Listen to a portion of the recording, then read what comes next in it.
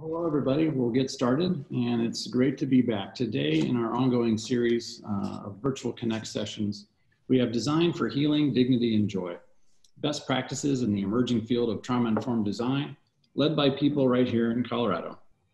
You'll get one health, safety, and welfare credit for attending today's session, which is great news. If this isn't HSW, I don't know what is. And we also expect for it to be interactive, so please use the Q&A function in your Zoom bar throughout today's session when you think of a question, and we'll be sure to get to it at the right time. We ask that you stick around until the end to make sure you get that full credit recorded on your transcript. I'm Mike Waldinger, CEO of AI Colorado, and it's great to be back. As I said earlier, we took a short break for our awards program, which was a lot of fun. You'll hear more about that at the end of today's session. In case you missed it, you can watch an encore presentation. One thing that we heard in the hiatus was a member said, I've really enjoyed those webinars you're doing to keep the architecture community together. And that is exactly the goal of what these are. A lot of times we think it's about professional development or just getting credits on your transcript, but it's so much more than that. So we've enjoyed bringing them to you and showcasing some of the best of our members. So today we have 3 people joining us. I'll ask you to say hello. Jennifer Wilson. Hi there. We have Chad Holtzinger. You can probably read these on their screen too, by the way, with the names. Laura Rosberg.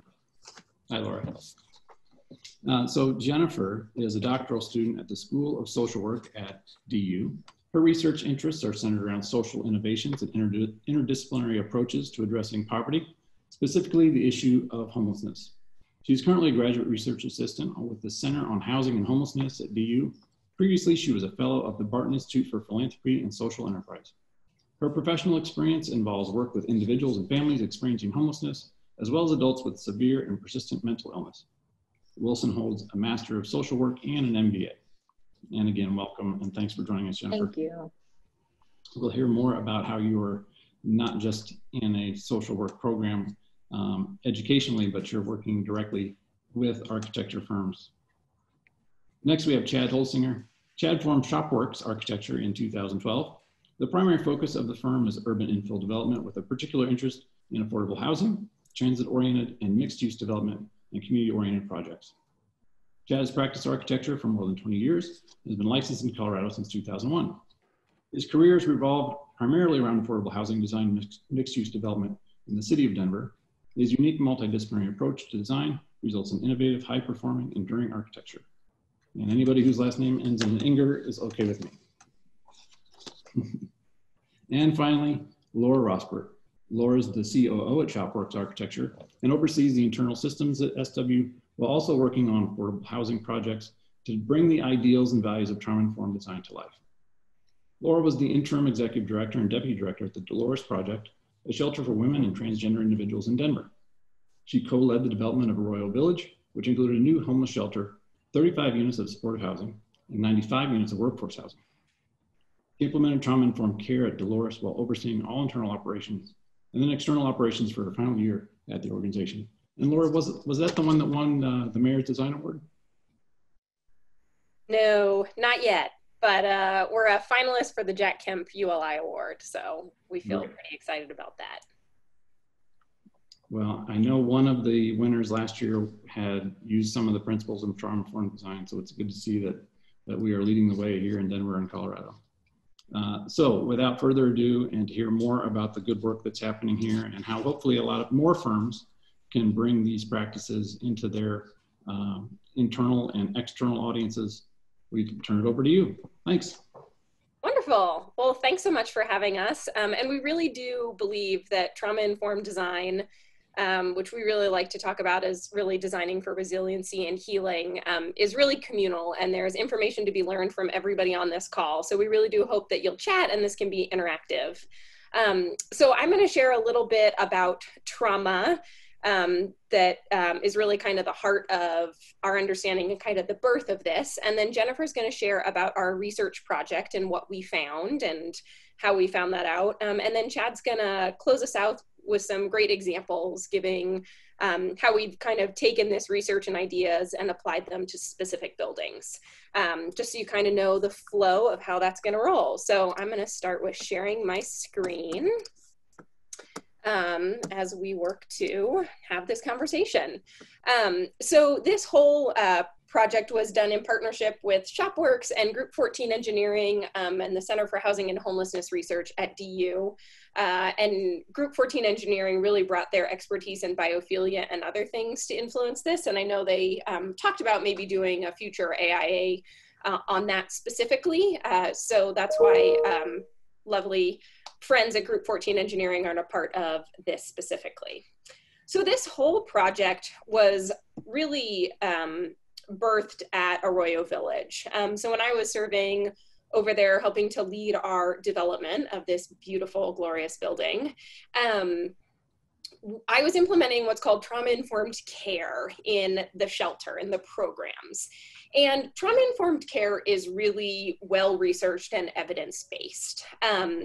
The SAMHSA, Center for Mental Health, that oversees all of the United States in that, has really some best practices that everywhere from, there was a article about how Denver public schools are implementing trauma-informed care. This is thought of in hospitals and jails and therapist's office and kind of all of those pieces that help people heal. And so we were implementing that internally alongside our process for designing Arroyo Village, which was a partnership between the Dolores Project and Rocky Mountain Communities. And we invited the architects at ShopWorks to a training in trauma-informed care because we really wanted to make sure that how the programs were offered impacted the design of the building. And as Chad will share, it kind of blew his mind, right? That in all of these spaces, working with people experiencing homelessness, mental health is the priority for every single piece of design, and it needs to be.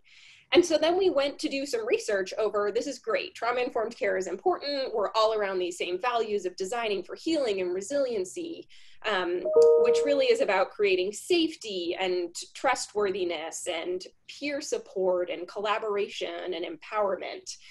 And we couldn't find a lot of research over how these ideas of trauma-informed design, trauma-informed care should impact the design. And so when I headed off, when this project opened, and I headed over to ShopWorks Architecture, we started this big research project because we really wanted to hear and offer guidance for others so they didn't have the struggle that we did in designing supportive housing and affordable housing. So because I'm talking to a bunch of wonderful architects, I want to give a little bit of an overview of what we learned about trauma and how trauma impacts individuals very deeply. And I can totally geek out over this, so I'm giving myself a time limit, I promise. But trauma, when we talk about trauma-informed care and trauma-informed design, that comes from this Kaiser Permanente study that was done from 1995 to 1997.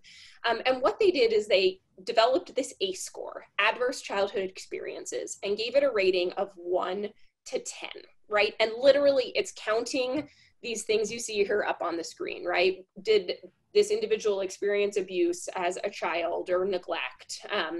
Was there mental illness in the family? Was there substance abuse? Was there divorce? And you literally count them, and then Kaiser did this study. And I want to note, it's really important because I know this is focused on supportive housing because that's what ShopWorks does. But when we talk about trauma, we're actually talking about all of us. This study was done in a middle-class suburb in California, and it noted that really most people have an ACE score. It's really rare for somebody's score to be 0. And so 64% of Americans have an ACE score of at least 1, 16% have 2, 12.5% have 4 or more. So this is really about how trauma impacts all of us. So what they found in this study was that when folks had these higher ACE scores, for example, if you have an ACE score of 2, you're 4 times more likely to label yourself as an alcoholic. You're 3 times more likely to have attempted suicide. For those who have an ACE score of 4 or more, you're 7 times more likely to consider yourself an alcoholic. You're 5 times more likely to have experienced depression. People with an ACE score of 6 or more died 20 years earlier on average than those without ACEs. And what was pretty striking about the research is that you can look at these things of what that trauma impact. That trauma did not just impact mental health, which I think makes sense to a lot of us. But folks with higher ACE scores later in life had a higher probability of having broken bones, of developing cancer, stroke. And so there's been a lot of research. Dr. Nadine Burke-Harris is one of my heroes. She's this incredible doctor in California.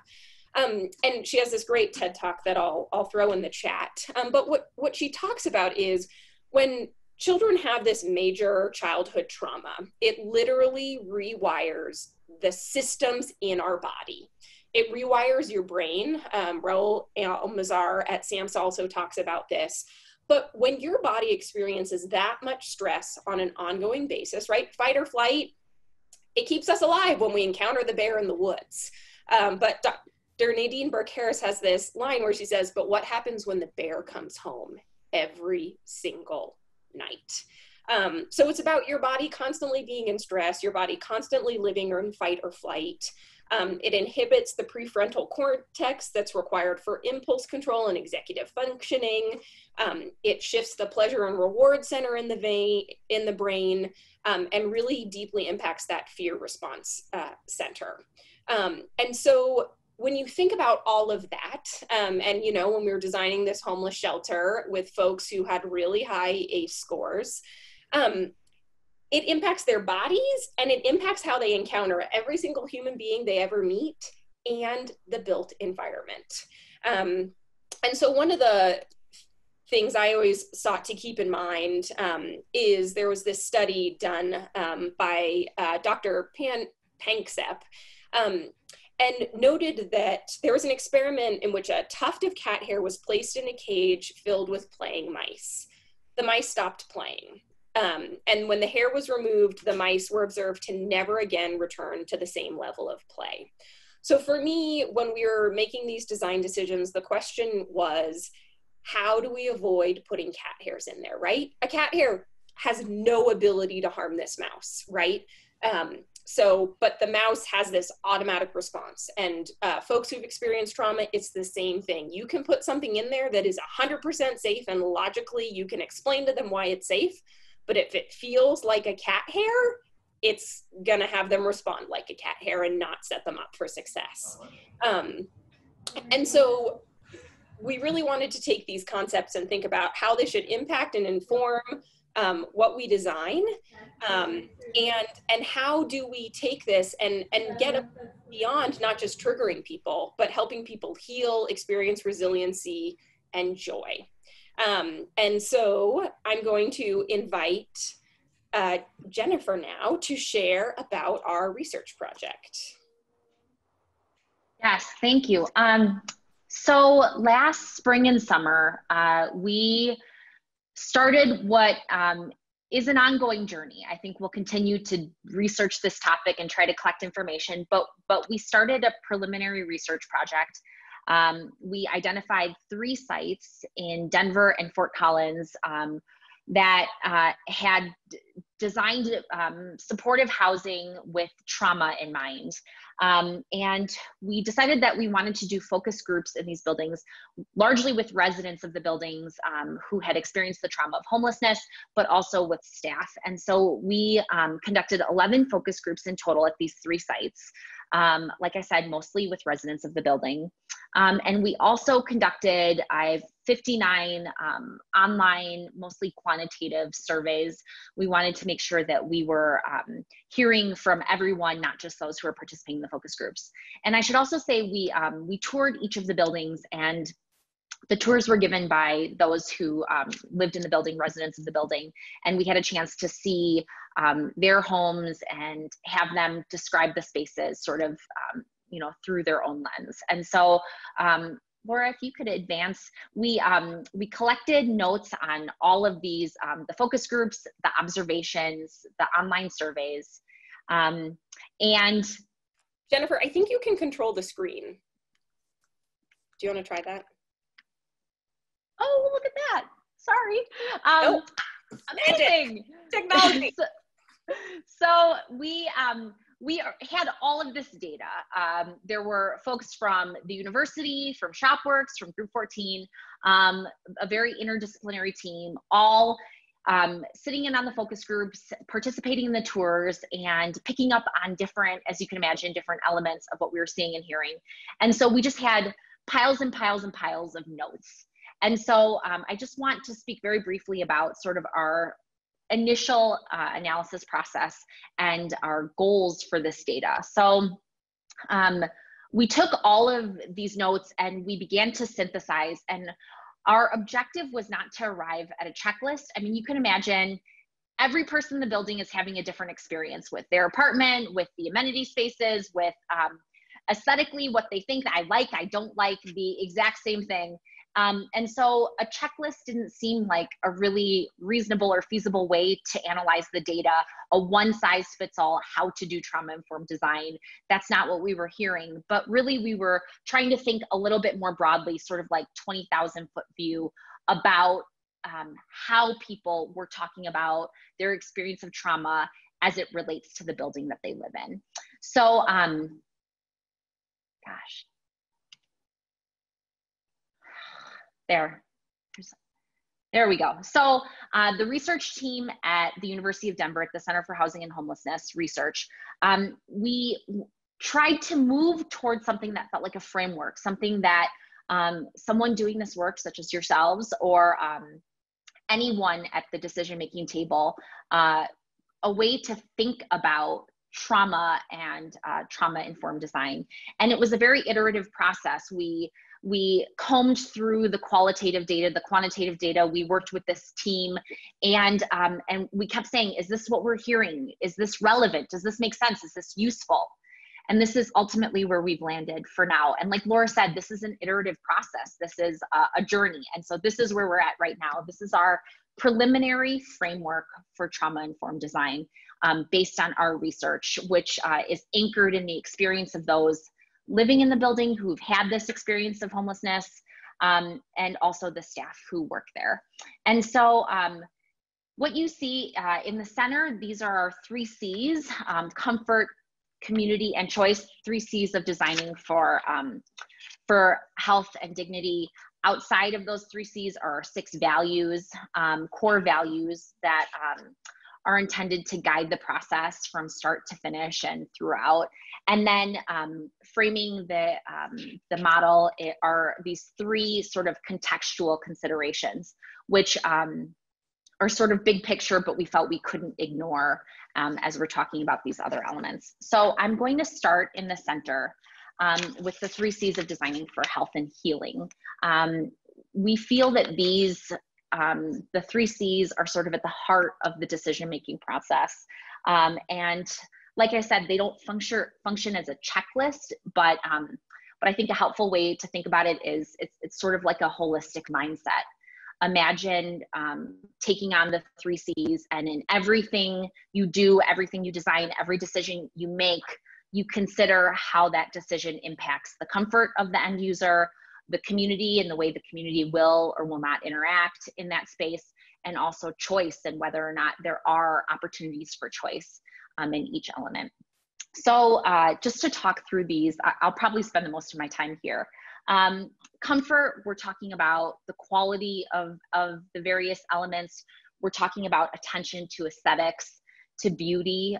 The way that we heard this being discussed in the focus groups, some of it you may be able to easily imagine. People talked about how much they appreciated the colors of the walls. They were in these calming and appealing and sort of personalized to each floor, perhaps hues that they really enjoyed and appreciated.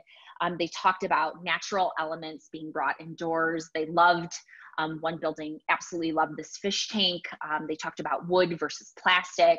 The fact that the quality of something communicated to them their value, and conversely, they talked about how cheap elements also communicated the fact that they didn't feel valued, and they didn't feel terribly dignified living in this space. They talked about beautiful artwork and how these felt like really sort of potentially like impractical investments, but that they so enjoyed and that were so beautiful. And, you know, one building, there's this huge piece of beautiful artwork near the mailboxes, and how it just, it's such a surprising, unexpected detail that makes them feel so special every time they see it. Naturally, they talked a lot about light, and, you know, for folks who have experienced homelessness, as you can imagine, light and sleep are, they're a major issue. And you might not realize that a person doesn't often sleep with total darkness, that if you're in a shelter, you don't often have a pitch black sleeping space. Staff and volunteers need to be able to work in these environments and see what's going on. If you're in a gymnasium in a church, there are often these other light sources, exit lights and what have you, that places that you sleep may not always be dark. And if you're on the streets, even more so, people will often talk about the fact that they don't sleep at night, they sleep during the day so that they can stay awake and vigilant and safe at night. And so there's usually sleeping with incomplete daylight. So the ability to have the, you know, comfortable sleep environment, total darkness, blackout shades, a dimmer switch, something that would allow them to achieve that level of comfort when they're sleeping, was raised a lot during the focus groups. And then another element that I thought was so interesting. So in one of the focus groups, we asked folks about their favorite places, their most comfortable places. And in one group, someone said, my couch. And then the entire group chimed in. Oh, I agree. I love my couch. These couches are amazing. These couches are the best. And you know, if you think about the trauma of homelessness, the experience of homelessness, and the significance of the couch, it's sort of, you know, it takes on a new meaning. The living room is a place in the apartment where they could sort of see the lay of the land. You can see all the doors, all the windows, all entries, exits. The couch is also, you know, usually right in front of the television. And if you can imagine being in a new environment that doesn't feel terribly secure, I just recently had someone call it the trauma of being housed after experiencing homelessness, that just because you have that door and that lock and that key, it doesn't automatically fix all of the traumas, gross insecurities that you've experienced. It's deeply unnerving, and a lot of people don't know how to sit with it, or it's a process for many. And so, so the couch is across from the TV, and at night during the day, you can have some noise, some light, and it becomes another source of comfort in a new environment that's unsettling. And so the couch, this like small decision point, takes on tremendous meaning for the person who lives there, and was a deep sense of comfort for so many of the folks in that focus group. So moving down the list, community.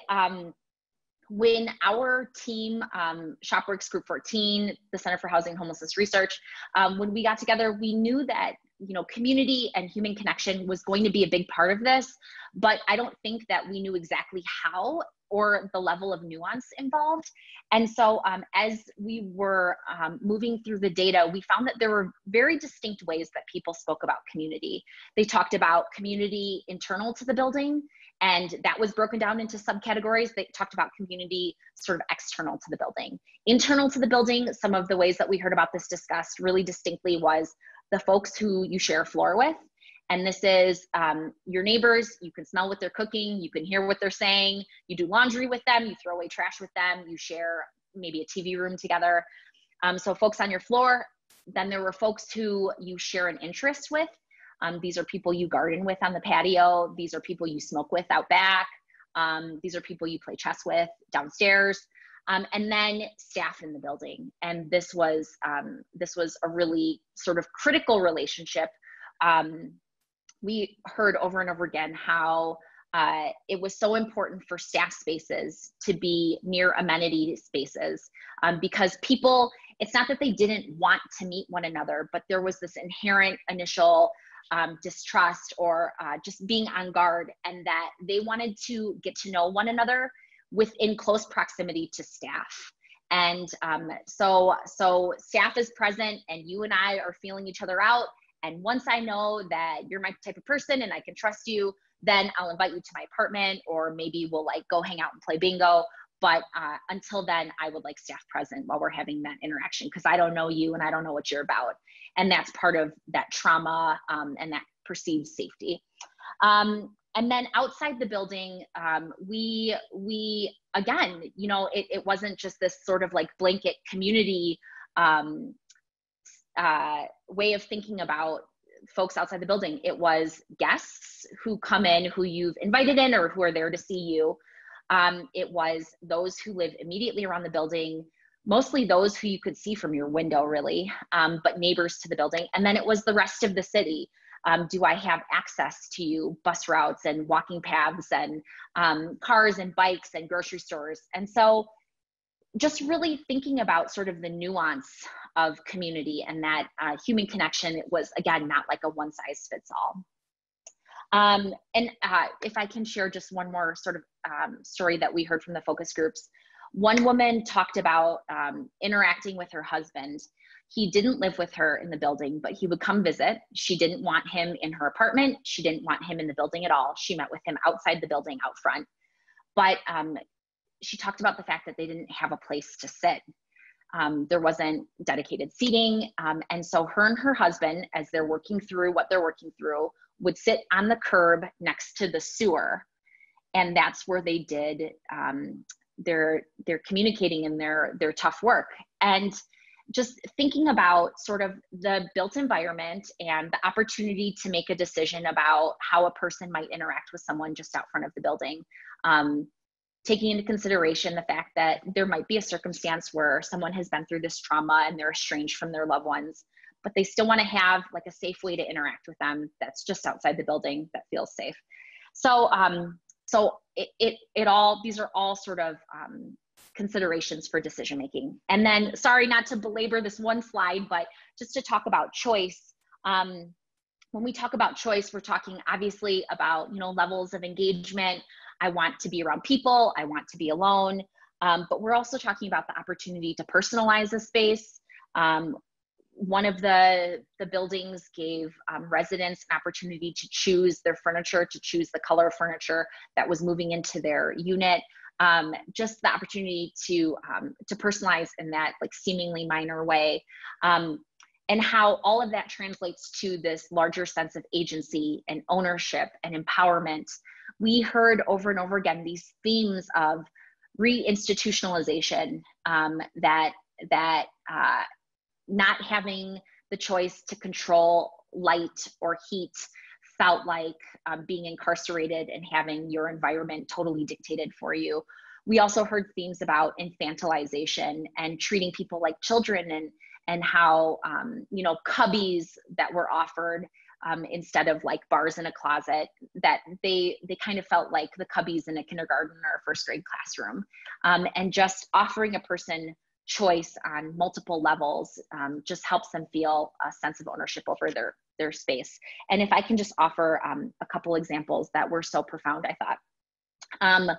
One was that folks, we were just doing focus groups in Boulder, and folks talked about the fact that their kitchens didn't have ovens, and that was, you know, likely to keep people safe, and just thinking about misuse or ways that an oven could hurt an individual or the building.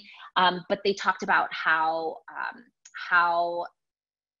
difficult it was not to be able to cook for themselves, and how, again, the trauma of homelessness, this very specific experience, so often food is a major issue. You don't have refrigeration, maybe you don't have access to food at all, maybe you're at the mercy of whatever food you're given in whatever box or at whatever shelter.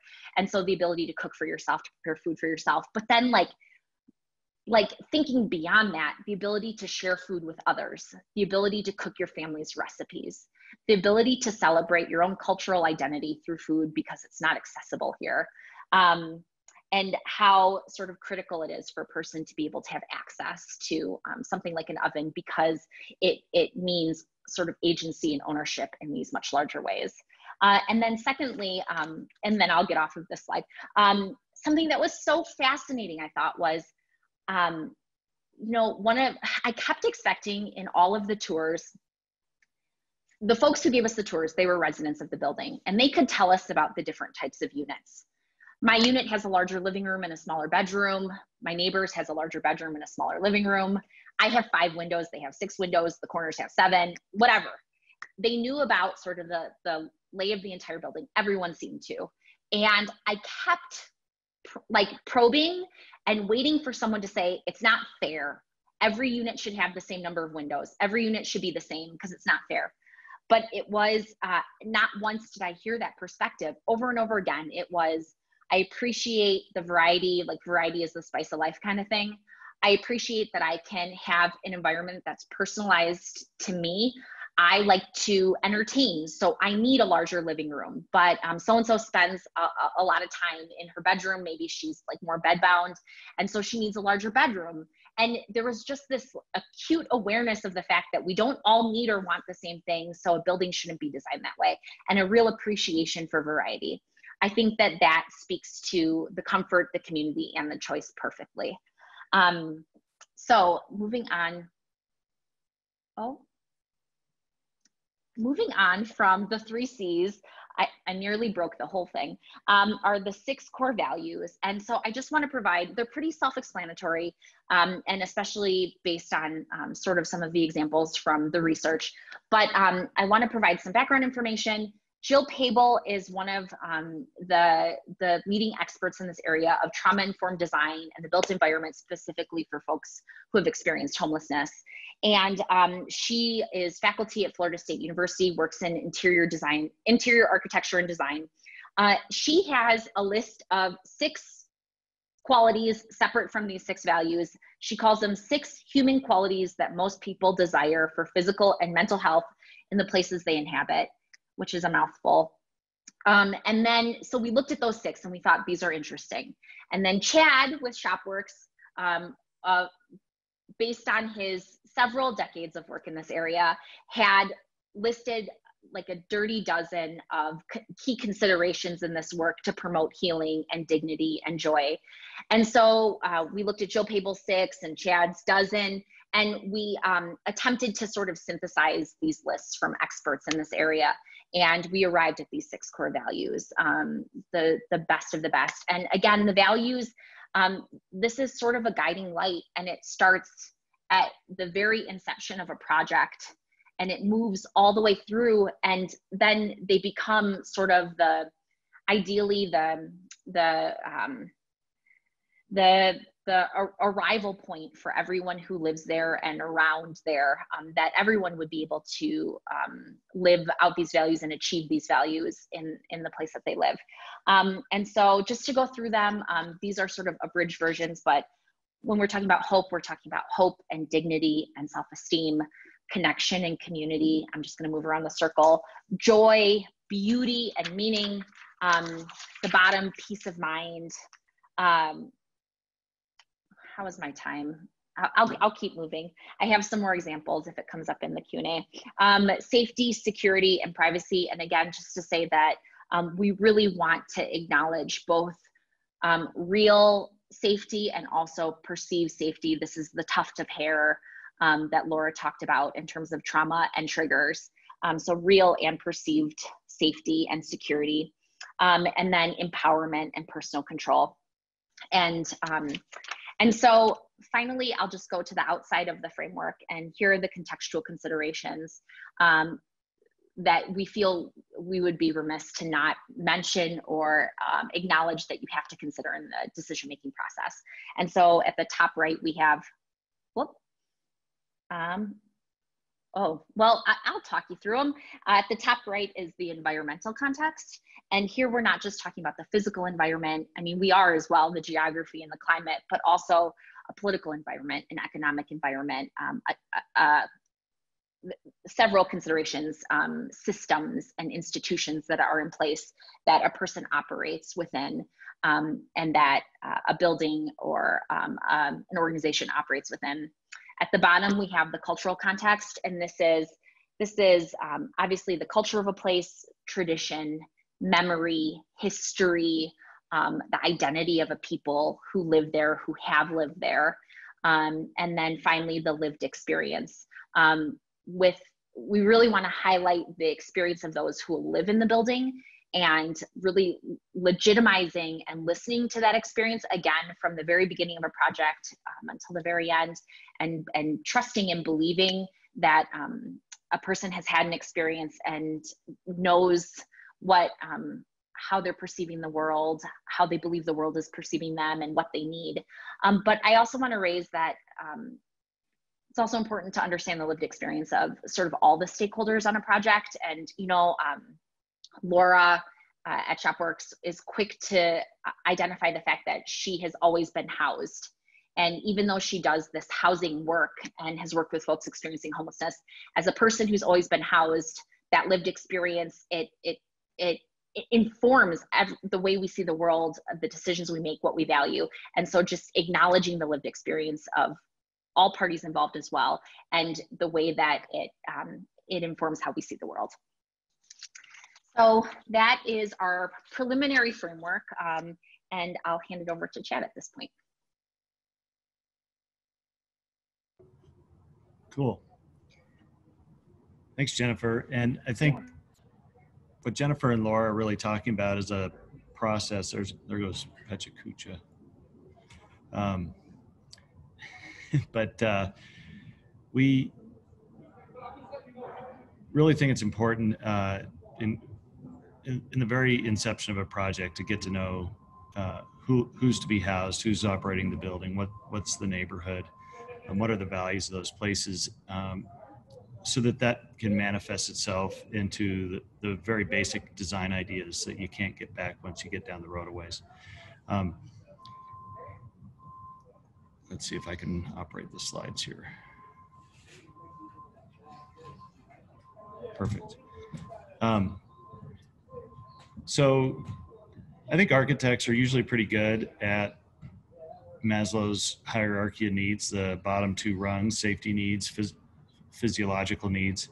What we're really talking about is trying to figure out how to engage with these higher notches on the hierarchy. You know, what is it that the built environment can do to promote love and belonging, or to discourage it? How does the built environment create opportunities for folks to gain self-esteem, strength, and freedom, especially when that's a luxury that they haven't really engaged with in some time? And obviously self-actualization, I think that's kind of a lofty agenda, but I think it's not impossible to think that if we do buildings and cities with these kinds of values in mind, we get outcomes that are a little bit more dignified.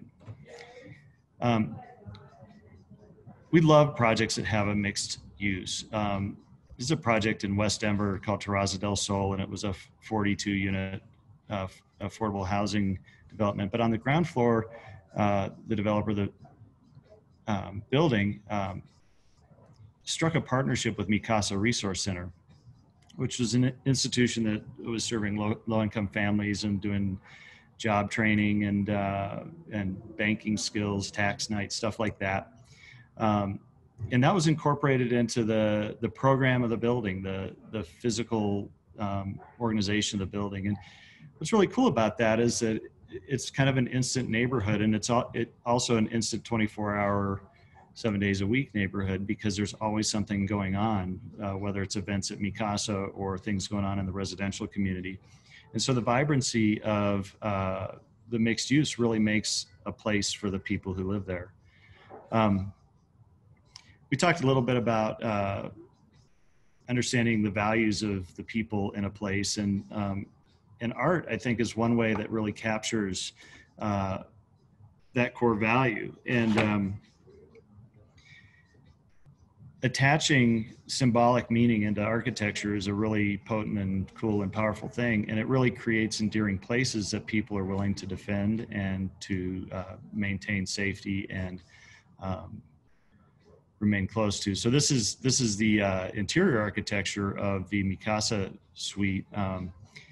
And they found an artist within their community, and they worked with some of the folks that they're serving and came up with these beautiful murals within the boardroom, and thinking about transparency in the boardroom, stuff like that.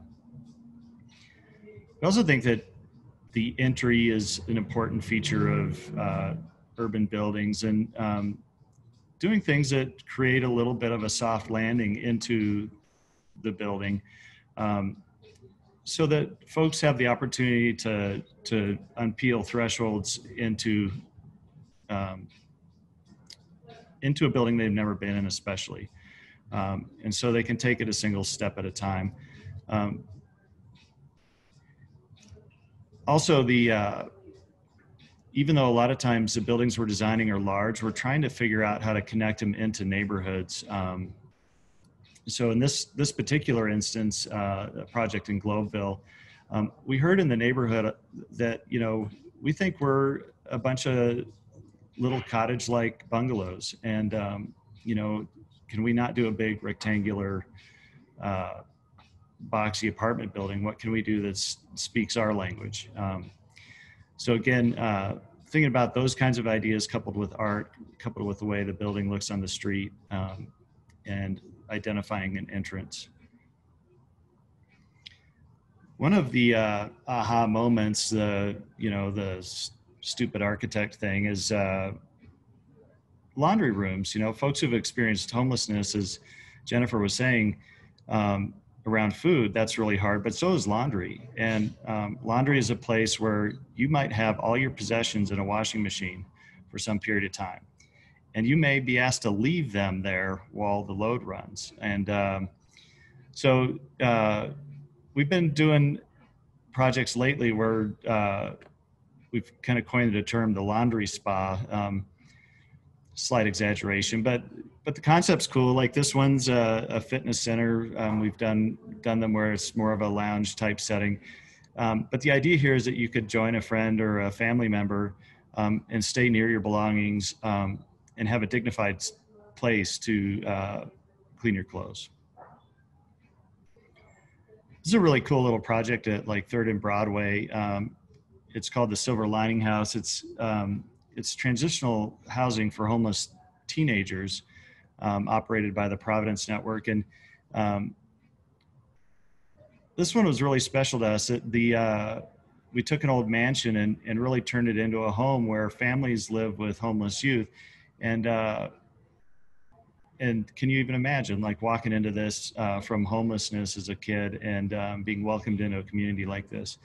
And they had a board member who found all this furnishings, and she just had a great eye for it, and made it a passion project to furnish this house that we just didn't mess up really beautifully, and turn it into something warm, welcoming, and a place where youth can connect in meaningful ways, so that when they leave this place, no matter what's going on in their personal or family life, they do have connections to other individuals from this community.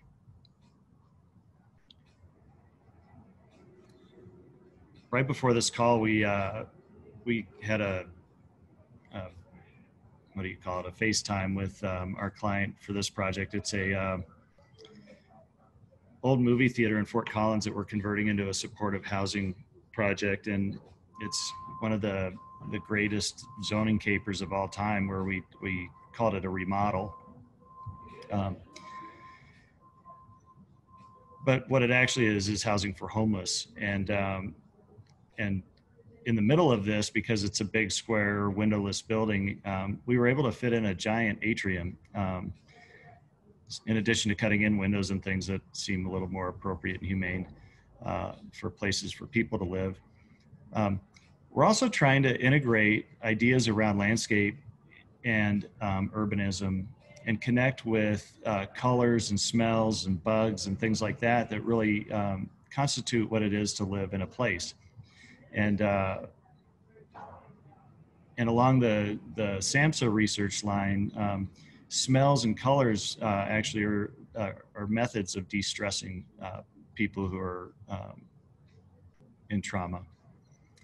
This is the atrium that we saw on FaceTime, and it's finally framed, and hopefully one of these days we'll report some real photos of it.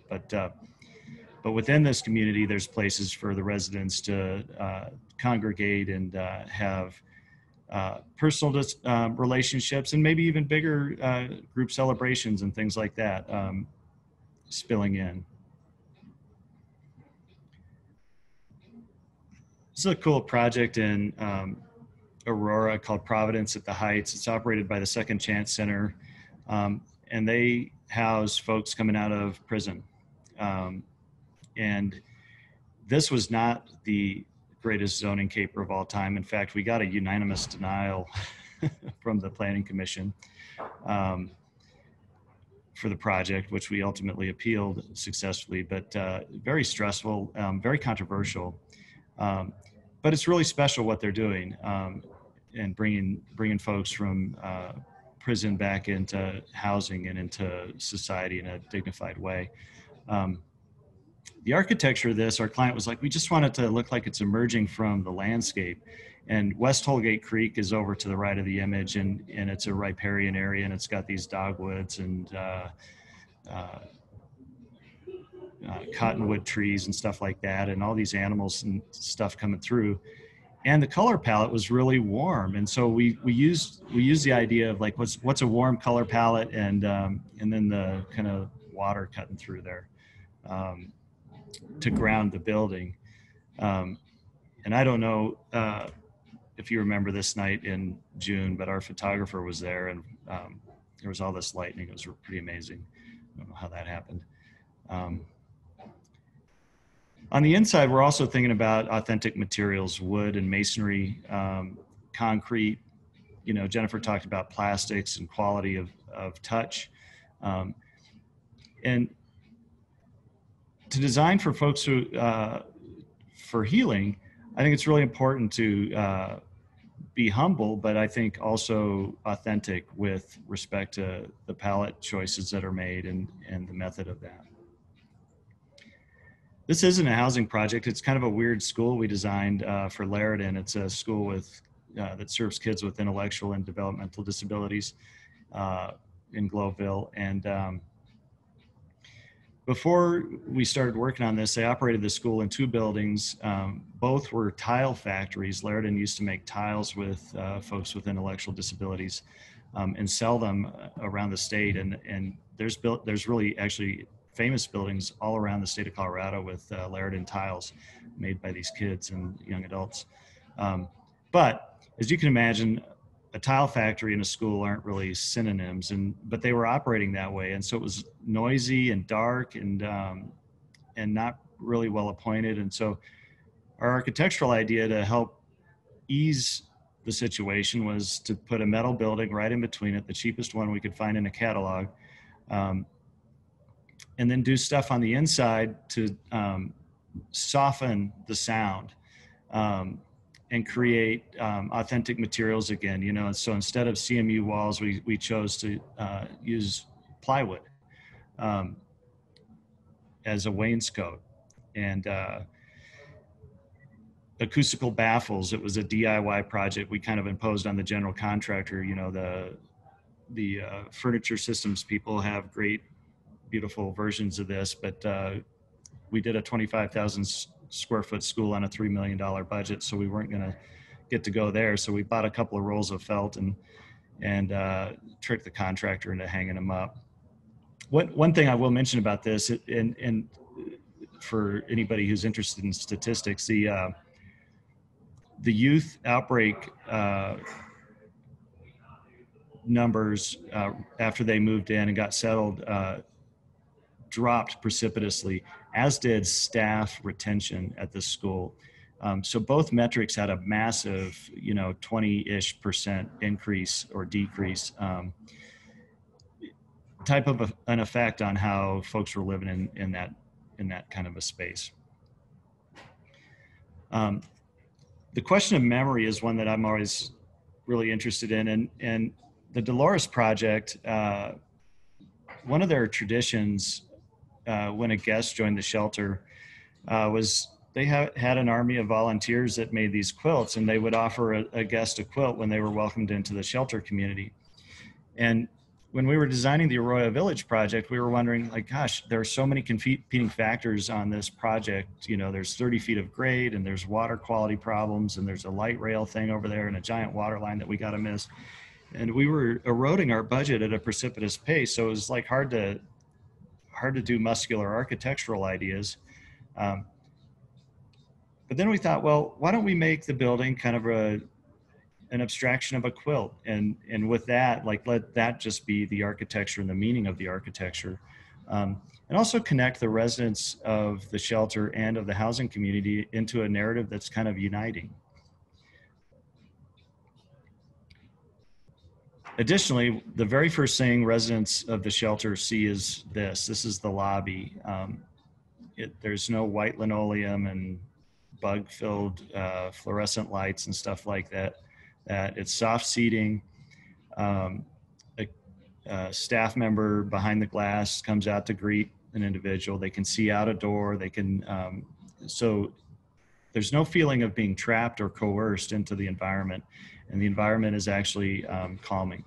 You can see rocking chairs. Rocking is another great method to de-escalate stress. Then this is Phyllis's first day getting the tour from Laura, one of Laura's favorite pictures. We do a little bit of work with Volunteers of America too, and one of their great ideas, I think, is permanence. They think that there's this idea about dignity, that we're not going to leave it and go away, and they found with their clientele that they've lost relationships or lost their homes or lost their jobs, and that's a theme in their life. And so the architecture of VOA is something that's like permanent and dignified and kind of with stature. So this is a building that opened about 6 months ago in West Denver, kind of by Sloan's Lake. The CEO of VOA Colorado, when we started the project, took me up to an old hospital that was on the site, and we looked over Sloan's Lake, and she said, you know what, I want to make sure that all of our residents have this view of Sloan's Lake, kind of like we're standing and enjoying here. And so that's that great room up on the top.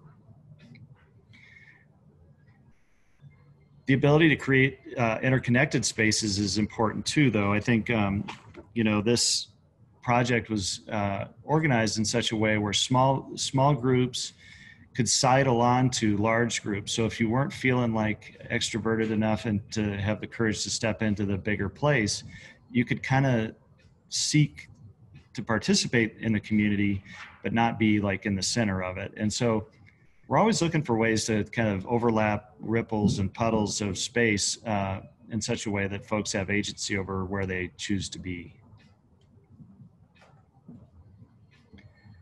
Last project I'll share with you is this one's almost completed in construction. It's for Caris in Grand Junction. And Caris is an organization that works with homeless youth also. And, you know, their idea of architectural expression and of place was like, we need something with adrenaline, and we need something that really inspires kids and captures their imagination and creates a sense of hope in their future. And so we really took the challenge of that to say, well, what would that mean in an architectural expression? And so we wanted to do something that was kind of playful and vigorous as you walk up into it, and then kind of the environment with the colors and tones, you know, the great bluffs and sandstone cliffs that adorn Grand Junction were kind of our color palette. But also the interior environment, the very first impression a youth has when they walk in is like, wow, what a great place. And again, you can kind of see how there's layers of space that allow for various levels of social interaction without having to maybe participate in a big group or find a way to sidle off to the side, but still participate in community. So anyway, that's kind of like a whirlwind tour through what we've been thinking about for the last 3 or 4 years, really. Starting with the aha moment at the Dolores Project, when we recognized that there is something to this idea that when folks experience chronic stress for a long enough period of time, that their brain ceases to develop in normal ways, and we really feel like there's a way for architecture to participate in the reconnecting of that brain healing, and provide place for that to happen in a really amazing way. So with that, I'm done. I think I'll leave it to Mike or. All right. Oh, there's questions. Yeah, well, and Mike, just 2 quick slides. Two, I think for us too, folks have asked, like, how do we know if a building is trauma informed? And for us, you know, the heart of our research was asking those with lived experience. We were gonna have a resident of the Dolores Apartments join us for this, and COVID and stuff anyway, did not allow that to happen. But for us too, we really wanna think about kind of how we also continue these conversations and do more evidence-based research. You know, we focused on supportive housing here, but what does this look like as it applies to a whole number of items? So anyway, lots of conversations for the future for this project. That's great. We'll leave this slide up for a while. I've got some questions for you, but while people are thinking of their own, we're going to do things a little bit differently today. If you can either type your question in the Q&A as usual, or if you'd like to use the raise hand feature and unmute your video, we can have you interact directly and see your smiling face as you ask your question. So I just want to say very informative, great case studies. And, you know, institutional is not one of the 10 or even first 20 words you would use to describe any of these projects as you look at the project images. And it's clear that that's intentional. Yeah, one of the thoughts that, and this is a controversial thought actually with a lot of our clients, but some of our clients design for 1% of their people, and that could be the suicide risk or somebody with a violent outburst or whatever, and that's how you end up with institutional looking buildings. Is that, you know, that hole in the wall, and then the facilities people start saying, well, we don't like holes in the wall. Maybe they should be made out of concrete, and we lose sight of the fact that this is actually where people live, and it should have some dignity. So instead, we try to favor people and over that 1%. Yeah, it's a version of lowest common denominator based design, except it's more about what's the greatest risk, and let's design all the space around that when it really could be a targeted solution that you're looking for. That's right. It's a really good takeaway too, I think, that trauma is not episodic. I think people think of it as a one and done thing. Or maybe if it's a little bit worse, you might have a lingering problem like PTSD, and you can just go to therapy and deal with it and move on. But it really is a lasting condition that influences your life from that point forward. And I guess I want to ask Jennifer, had you or any of your colleagues made this connection before to the design environment and its influence on how people experience trauma and recovery? It's so funny that you say that, because I think I constantly reflect on the fact that maybe it's an inflated sense of capacity or capability, but I think every shelter that I've worked in, every program that I've worked in, every case management or program management role I've ever had, I have always attributed anything that we can do with a person or a family or a community 100% to the abilities of the staff, the social workers, the team to think through a problem, to offer a human being a right to self-determination and to craft and problem solve their own destiny, to giving them all the resources, to delivering services in just the right way. I talk a lot about programming in like a social work sense, that you can build an environment, but if the staff doesn't understand and doesn't create like staffing or organizational programming that, you know, works with the building, like one focus group talked about the computer lab was so helpful, but the printer was in the staff space. And so they'd have to ask the staff they could print things and to retrieve those things, and the room was locked. And so they couldn't use the space unless staff made it possible. All of that to say, no, I don't think I really appreciated. One of the shelters I managed, we had all like inflatable mattresses because of a bed bug outbreak so many years ago. And as a result, everyone basically slept on these deflated, horrible beds every night at the shelter. And yes, it was totally like designed for the chance that there will be this bed bug outbreak eventually. And so, no, I'm ashamed that I didn't think more about the environment that we were in. I think staff sort of accepted where we were as a constraint that we had to work with, and there was nothing we could do about it. So how could we think through it with a programming lens? Sure, there's a boatload of regulations and requirements that you got to follow, you know, from funders and government and just staffing, administrative needs, that it's not top of mind for any administrator or staff member. So that's where the architects come in and say, hey, we don't want to manage a shelter, but we can help you design it better so that you don't deal with a lot of these other problems of staffing and outbreaks and things like that. So yeah. I'm fascinated that there's this whole field of exploration to be done here that will yield huge benefits for everybody involved. We got a question from somebody named Emily Waldinger. For ShopWorks, have you conducted post-occupancy surveys for any of the projects shown today? If so, how did you collect feedback and data, and how have residents responded to these trauma-informed design methods? That's a 3-for-1 there. Yeah, go for it, Laura. Yeah, that's actually a huge piece for us. I mean, because it's through that post-occupancy work that we realized where we were idiots, frankly, right? Like, you know, like trash rooms being triggering. Duh, for folks who've experienced homelessness and their stuff are often swept away by the Denver police.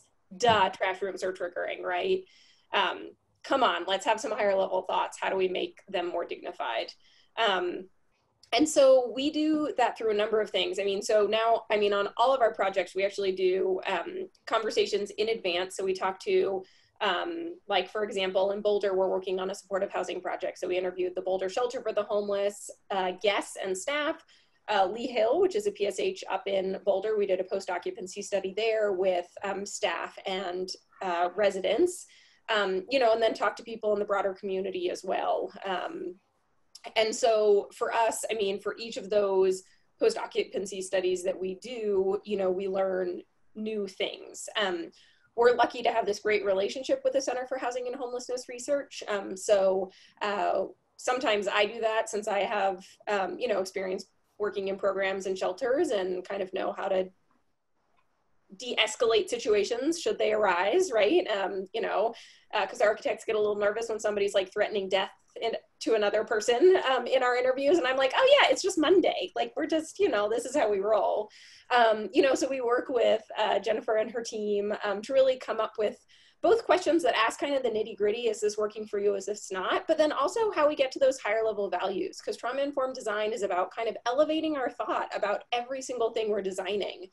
So really talking to folks about what feels healing, what doesn't, why are they a part of the communities they're a part of, so that we can make sure we're adding that meaning and that identity to all of these buildings. And then also kind of checking ourselves, saying, did we do that? We had these goals, did we reach it? You know, and working to ask kind of a whole variety of questions to make sure we're learning those lessons and getting to those higher level of thoughts, and also kind of those basics like, is there a color in here that you hate that's super triggering, right? For example. And I'm always happy if folks want copies of any of those questions, let me know. I'm super happy to kind of give you, to have a one-off conversation over what that looks like for any specific building. Are the questions mostly standard, like 80% are the same for each project, 20 are adapted to that particular client?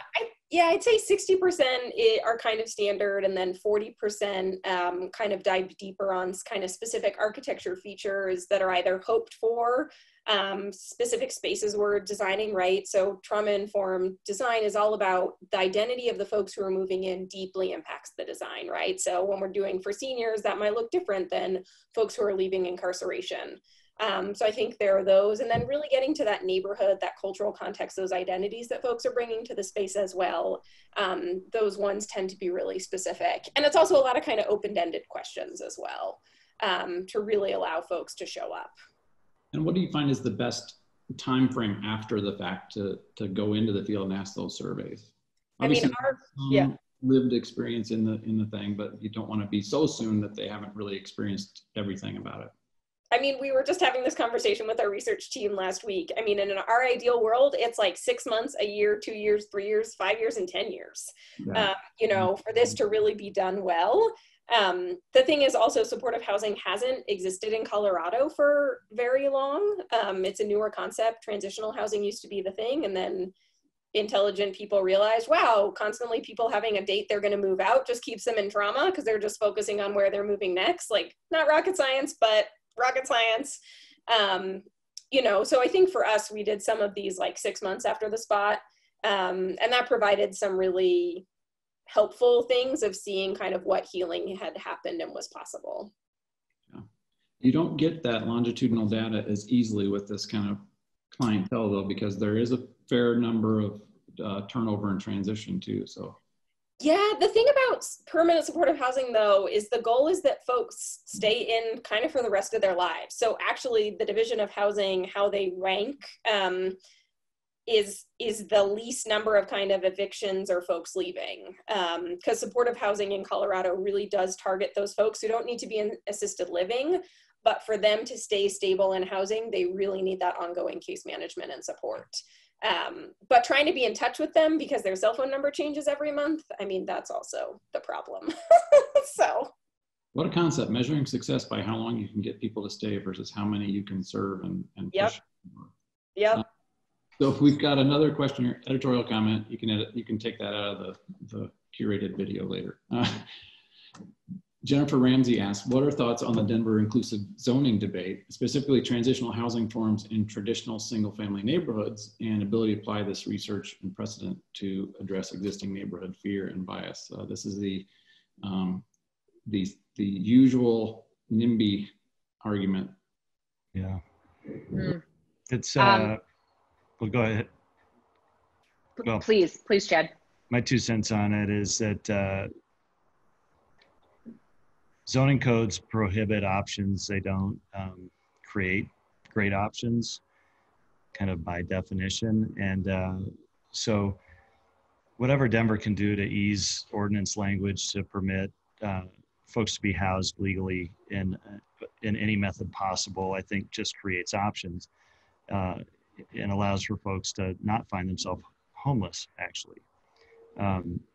So I think that's, generically speaking, the most important step, and an affirmative challenge that they've got and they're taking on.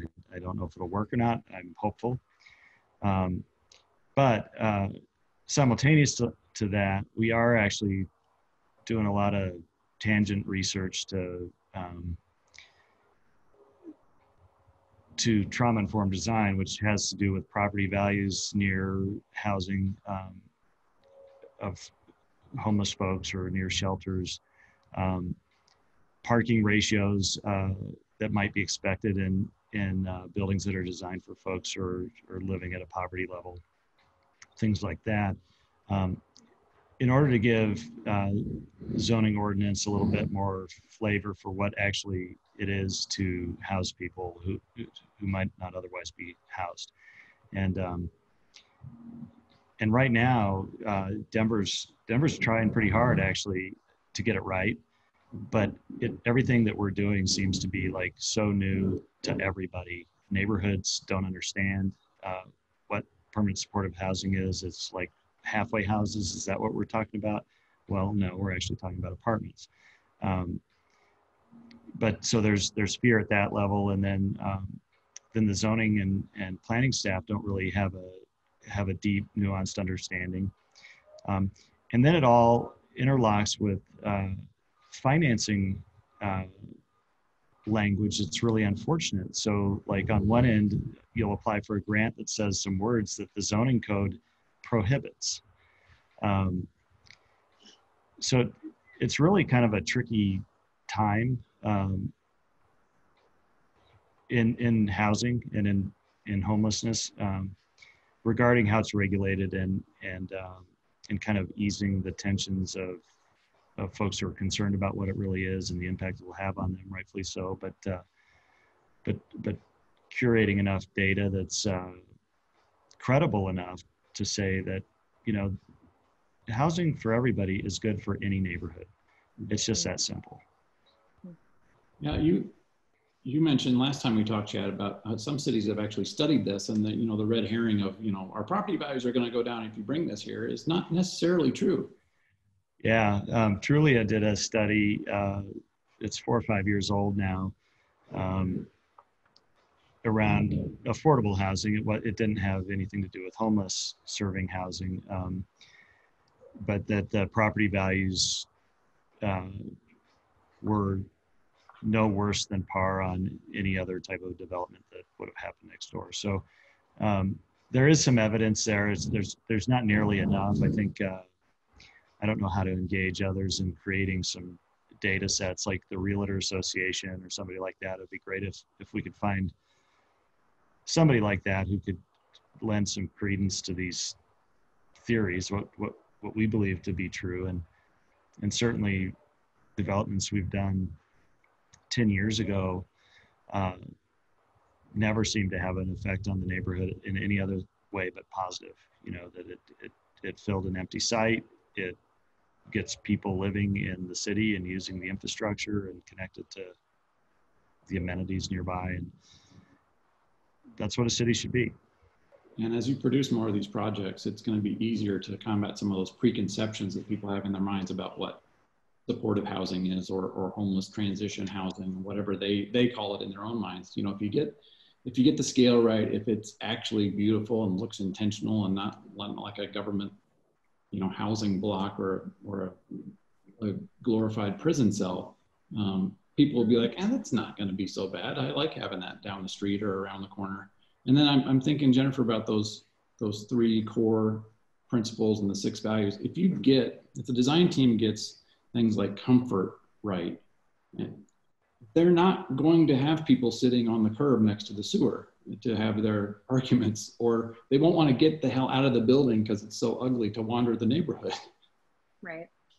Right. Yeah. The 3 C's, I don't think I said, but I mean, in the most obvious ways, they're overlapping. And I think that if you deeply consider one in your decision-making, I think that you achieve elements of the others, because you've just thought about a human experience and what a person needs, and the fact that everybody needs something maybe a little bit different, but just like that variety and choice, I think allows for comfort and for community to foster in a natural way. So none of it is rocket science, but I think it is just adopting a way of thinking about this work. And I think Chad and Laura will talk about how every ShopWorks project at this point, this has become a natural part of the conversation. It's woven into every single thing they do. It isn't this totally separate trauma-informed checklist that they're making sure that they've achieved.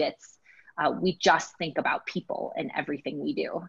And if I can, I want to be mindful of time, but I do want to just speak to the like NIMBYism of the previous question. I am working on a research project with Beloved Community Village, Denver's first tiny home village for folks experiencing homelessness, and now they're opening a second. We conducted one evaluation in 2017-18. We're conducting another evaluation 2019-20. We're wrapping it up right now, and we're analyzing all the findings. And it has been interesting. We've spoken to the neighbors, a random sample of neighbors in both of the neighborhoods where the village was then and now.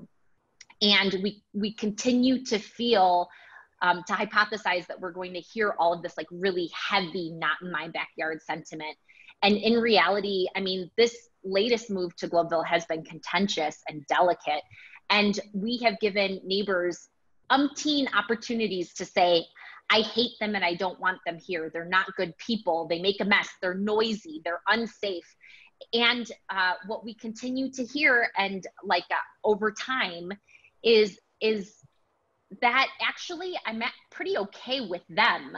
I don't really know them, but they're quiet and they mind their own business. They're like literally most other neighbors on this block. I'm neutral about their existence. What I don't appreciate was a process. The city doing something to us without us having say or being heard, and I'm still not over that. And maybe I don't like the project because of that, and I'll never be okay with the project because of that, or I'm coming around, but it has nothing to do with the people or the mission of the agency. So I think that that has been an interesting finding, really corroborated by our quantitative and qualitative data. And so something to consider that, again, the people of the neighborhood have their own trauma and history and experience, and they want to be heard and they want their needs to be understood. And so that's a huge undertaking to hear from the neighborhood. I totally appreciate that. But just that's what we're hearing with the tiny home project. Well, that tells me there's a community engagement piece, that it's not just the future clients and users of the project, it's the neighbors surrounding that project as well. Right. Yep, absolutely. Thanks for being mindful of the time, and our folks aren't shy if they need to go somewhere else. They're free to leave at any point in time, but just a couple more questions to kind of round this out. I'm really curious, Laura, your transition from client of a firm to COO of a firm, if you could let us know how that happened, other than the fact that Chad's a charming guy and they do great work. Yeah. It was pretty funny. I definitely got some pushback from the board of directors of Dolores when I was like, hey, I'm going to go work at Shopworks. And they're like, you're going to go work for a for-profit corporation? You've sold out. I was like, have you met Shopworks? Yeah, I mean, it was a crazy idea I threw at Chad. Drinks might have been involved, I'm not going to lie. And he didn't say no when I was like, can I come work at Shopworks? And it's been really fun because I think, you know, one of the things that I realized is that architects think a certain way and nonprofit leaders think a certain way and live in, I love nonprofits. I was a part of nonprofits my whole career until I joined Shopworks. And nonprofit leaders tend to work in this mindset of scarcity.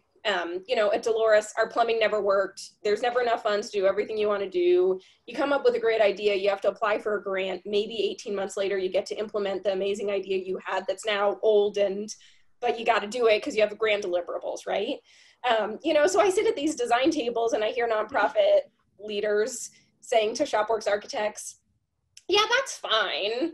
And the architect's like, great, it's fine moving forward. And I'm like, no, pause. We don't want fine, right? Like we want extremely happy, you know? And so I think there's this translation. And because I have sat around, you know, the design tables, I can really help with that process. You know, and as we noted, I mean, NIMBYism really tries to kill every project. And I also bring a history as a community organizer. And I mean, who knew my, like, you know, history and politics would be so helpful for architecture? You know, so it's been really fun to really be able to kind of bring these ideas kind of across the firm. And also look at where projects get beat up. You know, parking is one of them, you know, so, you know, I'm working on a parking study that notes in affordable housing in Denver, specifically supportive housing, 7% of residents have cars, 7%.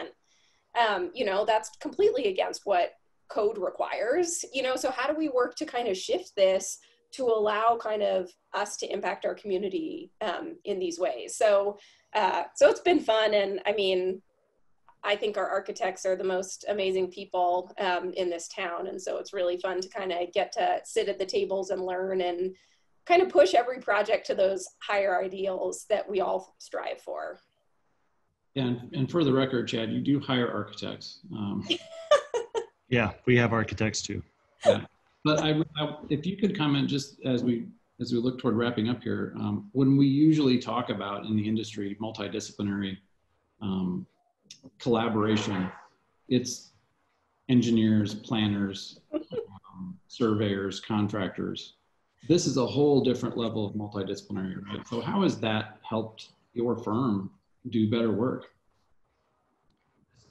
Well, I mean, I think we're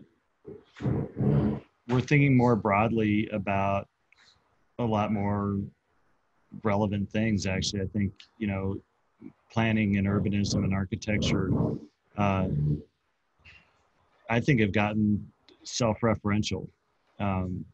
And what, including health and human services types of ideas into the dialogue really says that people live here too. And, you know, so we should be designing for that idea. And restoring connections is a big part of that. You know, if we get away from vehicular hegemony and into something that's a little bit more like for people, that would actually do more to address homelessness than any one thing, I think. I have no research to prove that. Jennifer's gagging right now, but I think that's true. Like, if people have ways to connect that are authentic and ways to find safety within their community, those networks create the safety net that's missing right now. And so reordering our prioritization of ideals and ideas is kind of what this is about. And Jennifer's been a really great sport. I think she's endured some things that are a little bit uncomfortable for her maybe in the pinheaded architect crowd, but it is really great to kind of see the world through her lens and through Laura's lens and others of our clients, because they teach us a lot of things that are just unbelievable that are happening, you know, and I'm naive. I'm continually proven to be naive. I'm not sure everybody's buying that after today, but we appreciate your humility. And I just think this is a great process that is unfolded for these projects, and it's certainly not something that's limited to just one firm or one project type. So you guys have a bit of a 4D model here. You discovered, you designed, you documented, and you're distributing through this conversation. So I know there's a publication. I'll let you guys talk about that as we wrap up, if anybody on the call is able to access that. Yeah, I'll put a link in the chat, but if you go to Shopworks Architecture and you go to our projects, which we have under Works, there's a link to our research paper that kind of dives a little deeper into our research and gives some good examples. And please, I mean, if you have a thought or an idea or want to push back or destroy something, one of our ideas, please reach out to our team. This is about collaboration and learning from each other. We can't stress that enough. And I'm sure some of you here have ideas that we'd love to hear, and we'd love to impact our work going forward. Well, Jennifer, Laura, Chad, thanks very much. We appreciate all that you've been able to share with us and look forward to more work to come. I know our Equity, Diversity, and Inclusiveness Committee was very pleased to have this as a topic of conversation. And again, it's not just for a singular client or one firm to pursue or a specific project type. It's a lens through which you can apply to any kind of client interaction, any project type, because even if you have not experienced trauma, you will benefit from a trauma-informed design. So thanks for your participation today and everybody who was able to join the call. Next week, we have an encore presentation of our 2020 Design and Honor Awards program, and we'll hear from the Design Awards chair before we have the encore presentation of that.